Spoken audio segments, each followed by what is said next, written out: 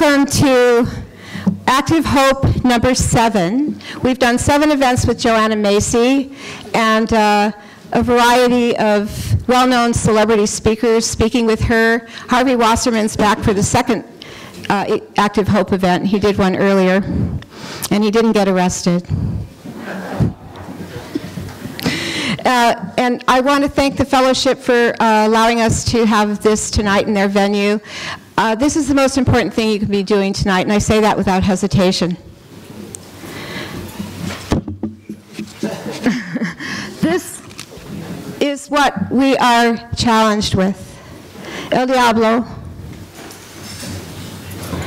And I just want you to consider for a minute how you would challenge the devil. And what I've come up with after thinking about it a really long time is sympathy for the devil. And what does that mean to you? Think about that for a minute if you want to, or just, should we fight the devil? I mean, do we have as much power as the devil? Or can we be angels? And the devil was an angel, wasn't he? Yep. Lucifer, sitting at the right hand of God, and fallen from grace, and having to do a job that I'm thinking the devil doesn't even really enjoy. I don't think the devil enjoys the job, and I think that we're going to help the devil have an epiphany. And that's my challenge to you, is to think about what that epiphany would look like for you in your life, to help that devil have an epiphany and to bring that devil to the light. That's my challenge to you. Come on up, Joanna.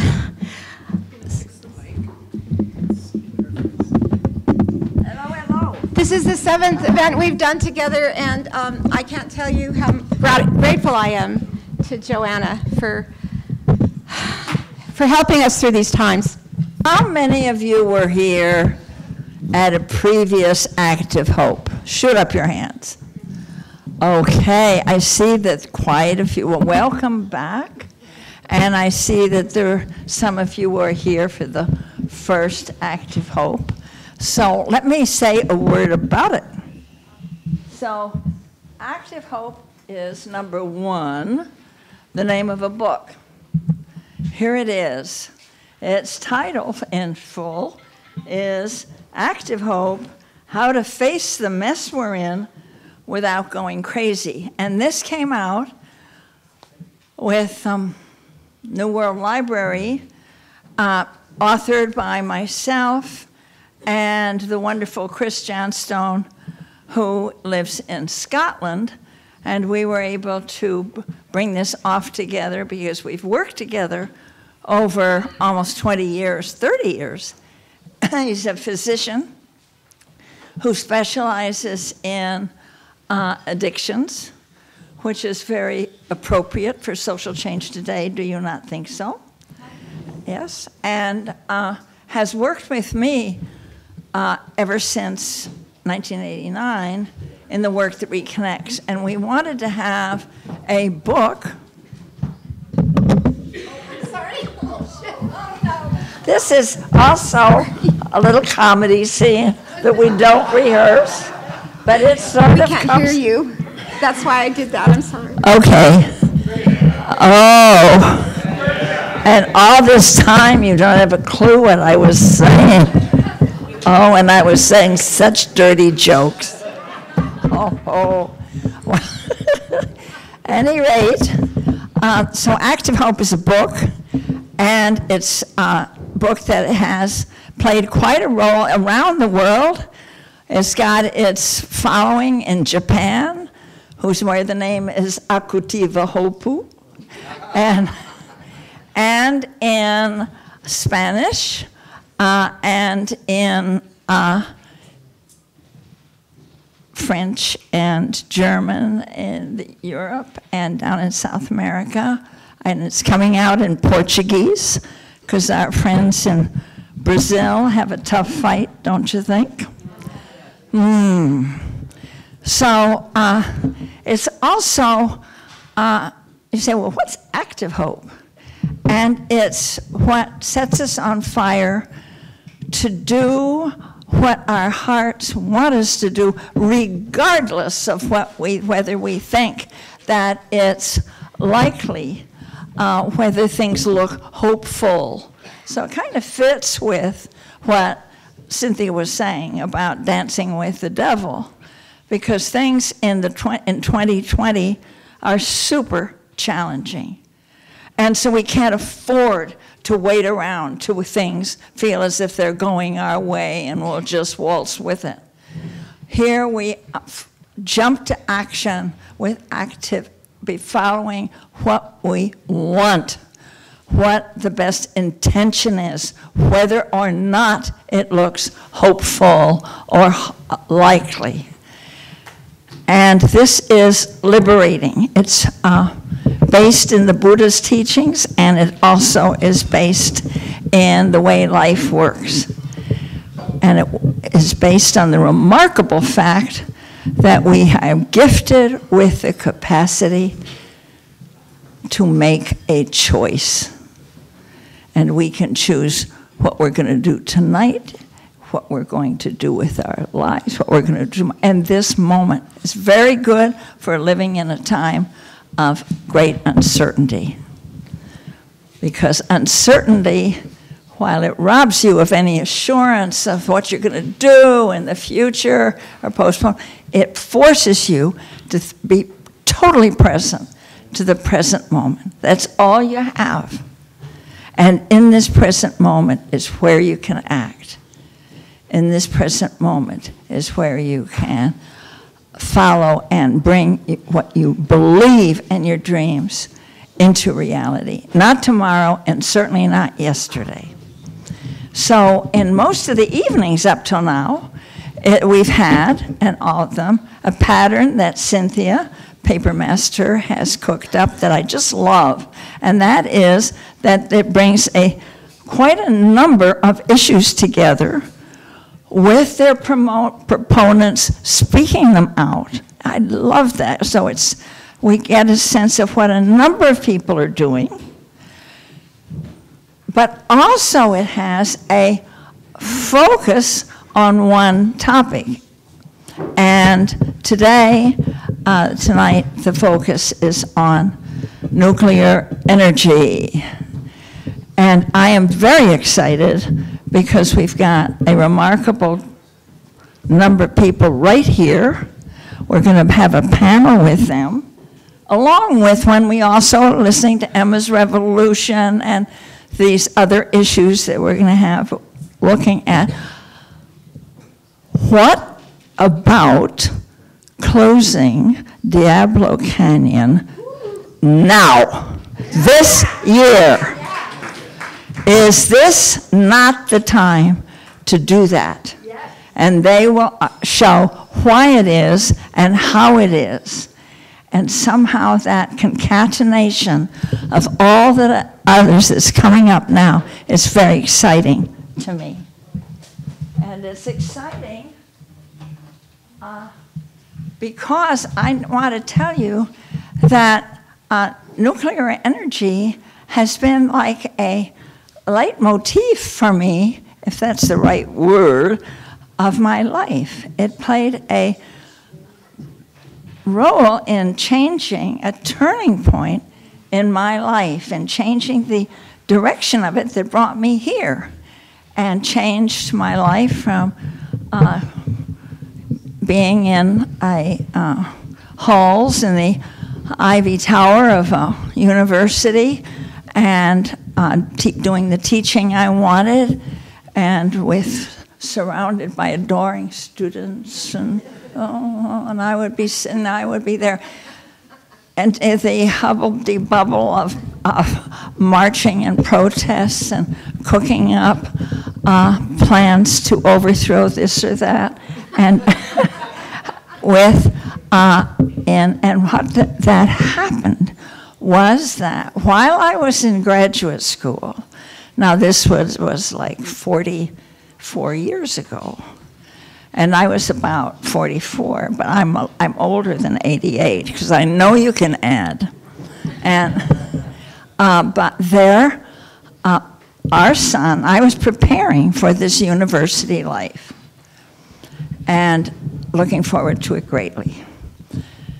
But then our son, Jack, came back from his first freshman year at Tufts with a paper, and he said, I thought you'd like to see this, and I looked at it, and I said, oh, I'm sure, and I'll look at it. And then I looked at it, and it was about thermal pollution of nuclear reactors. It wasn't even radioactive pollution. It was just thermal pollution. How across the country, in the coastal waters, into the rivers, into the streams, that water that the nuclear power plant needs to keep running through to cool off its overheatedness was having a terrible effect on the plant life and especially the aquatic life, the fish. I read that. I couldn't believe it. I said, Jack, this could not be happening.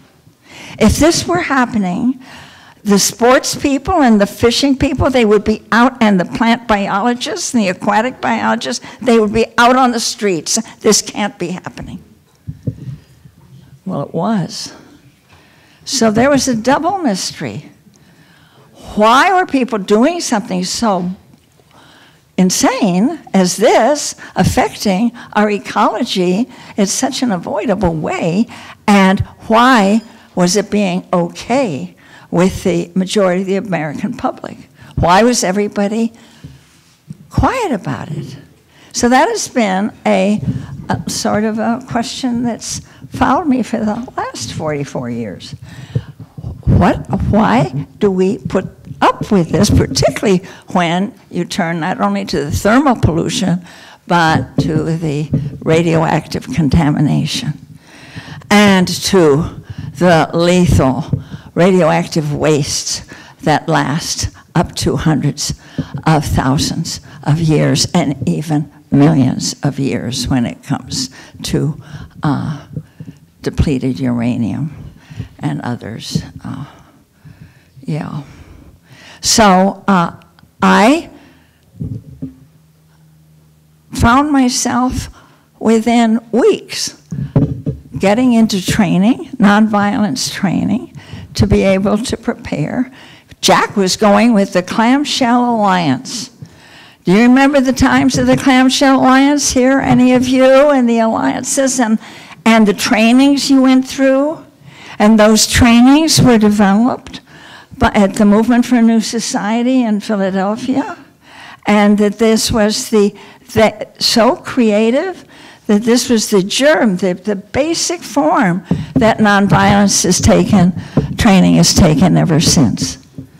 Well, there I was doing that too. And there we were together occupying Seabrook Reactor. Now this was a reactor being built in New Hampshire, right on the coast. And I knew what would happen to the coastal waters after those studies. And then one thing led to another.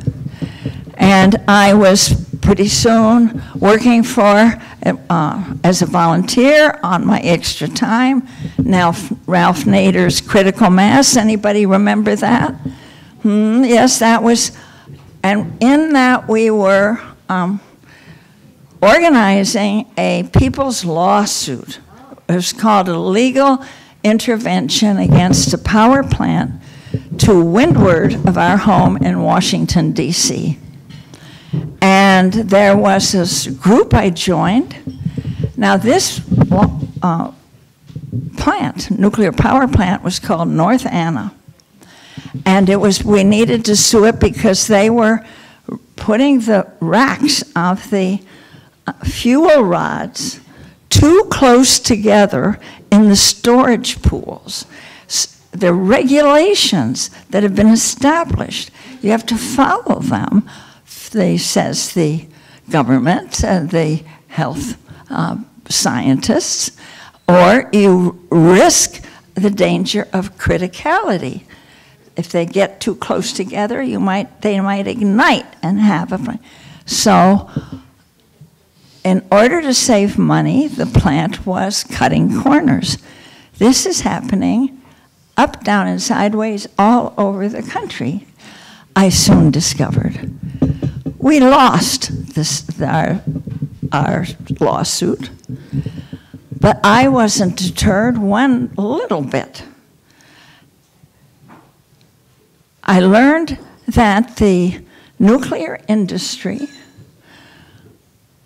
was running the Nuclear Regulatory Commission and most of the safeguards and Congress that were keeping that anything that would get in the way of their making the profits that they wanted to make with these enormous, expensive boondoggles.